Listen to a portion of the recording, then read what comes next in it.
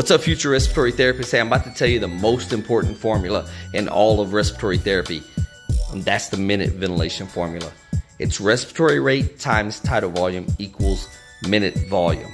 That's the most important aspect you have to grasp as a respiratory therapist, because you understand what that formula tells you, because minute ventilation, minute volume, is directly related to the removal of CO2. So when you have a high CO2 causing an acidotic pH, you know that I can increase rate or increase tidal volume.